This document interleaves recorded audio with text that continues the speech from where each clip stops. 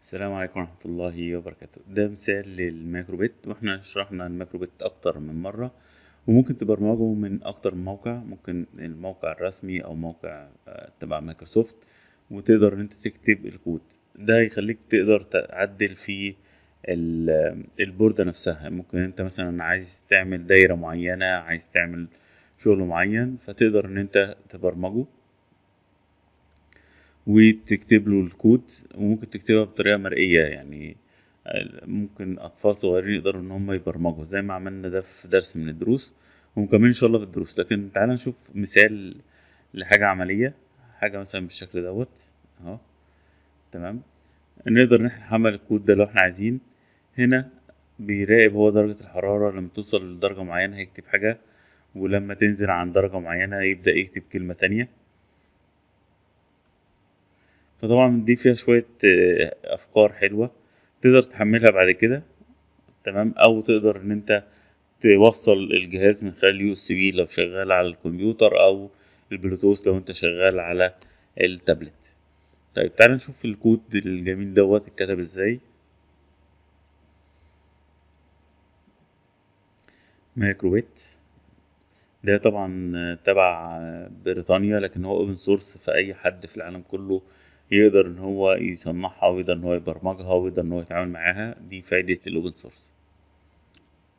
بص، الكود سهل. اول حاجة هو قال له فور ايفر، ما قالهوش لما تبدأ من بيزك. هنا تقدر تقول له انا عايز الحاجة دي فور ايفر او اون ستارت. تمام، وكل اللي عليك ان انت مثلا تسحب الحاجة زي كده. بيقول له انا هعمل بارامتر، البارامتر فاريبل اهو. عمل هو بارامتر يقيس اللايت ليفل، وبارامتر يقيس التمبريتشر.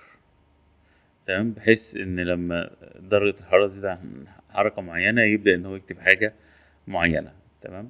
طيب الشو ليد دي لو انت عايزها ممكن تيجي هنا وتقول له شو ليد، وتسحب وتبدأ ان انت تختار العناصر اللي انت عايزها تبقى تنور بالشكل دوت. وهنا بيقول له لو هي واعزف تون معينة، التون دي موجودة هي في الميوزك. فزي ما انت شايف، انت مش بتكتب كود، انت بس بتوصل حاجات ببعض بالشكل دوت. تمام، فهو كود سهل جدا وبسيط ومفيش حاجة خالص. هو هنا بقى عمل قاعدة اف، لو التمبريتشر اقل من 25 ست سيرفيس بي 1، خلي الانجل بزيرو. طيب لو لا، لو هو التمبريتشر بقت اكبر من 25 إلس، خلاص ابدأ شو سترينج سي. طيب يعني خلي دي مثلا أقل من 25،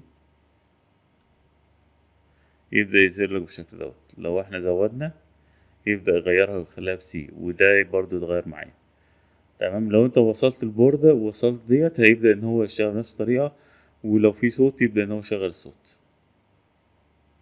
فزي ما انت شايف الفكرة سهلة وبسيطة، وتساعد الشخص سواء طفل أو كبير إن هو يفهم الكود. بعد كده تقدر تيجي على جافا سكريبت فتشوف الكود، فتقدر إن أنت تستوعب بشكل أفضل فكرة البرمجة. إن هنا بيعرف متغير، وبعد كده بيزك فور ايفر بيعرف فانكشن، وبعد كده بيكتب الكود دوت. فهتلاقي الموضوع بقى سهل جدا إن أنت تفهم شفرة الكود. فده أول خطوة في البرمجة.